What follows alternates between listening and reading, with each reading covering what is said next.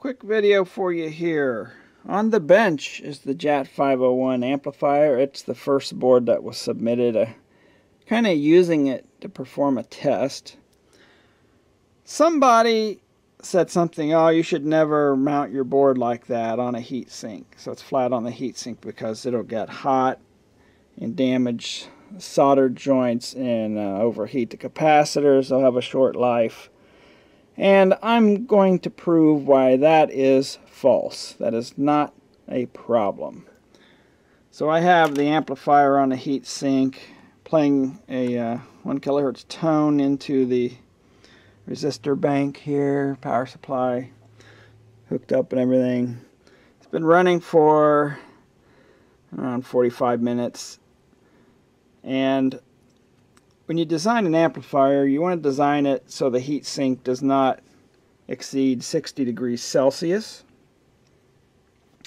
And they say that's, yeah, you can hold it. It's getting pretty hot. You should be able to put your finger on it for about a second.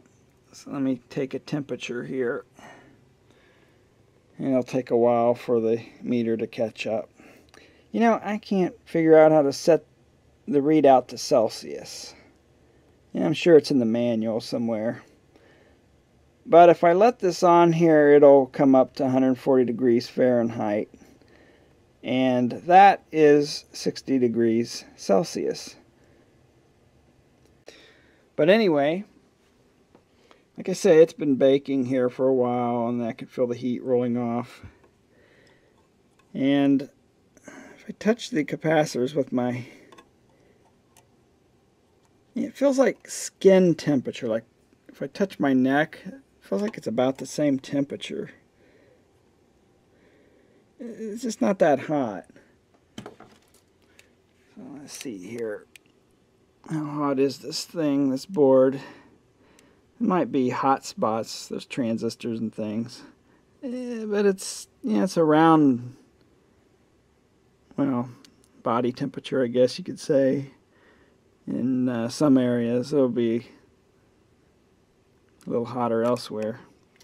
Now, one thing with these thermometers on this heat sink, not anodized, you cannot get a temperature off of it.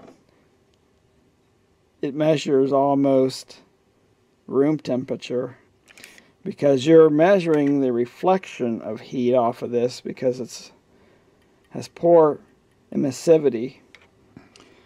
And they can anodize these, which improves it a bit. But the main way that heat is removed is through convection. And, you know, not a lot of heat is going to radiate from this heat sink to the board. So it's not going to get that hot. And I'm not helping any either because I got this cardboard here because it's not mounted and I don't want it to get, you know, pushed and bend the leads of the transistors. I don't have it screwed down to the heat sink. So I'm kind of trapping some heat in there, you know, making it a little difficult. Plus, air can't get under as easy. But if it's in a case, you have a little bit of room on the top and bottom, you can get some airflow through there so it doesn't get hot. Of course, when it's in a case, you want to ventilate it as well.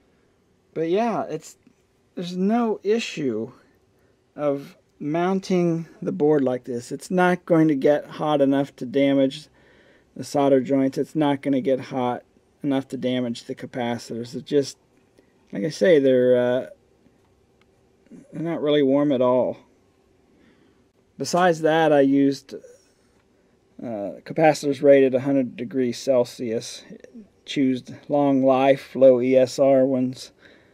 So yep, just want to make this quick video and kind of prove why it's not really an issue.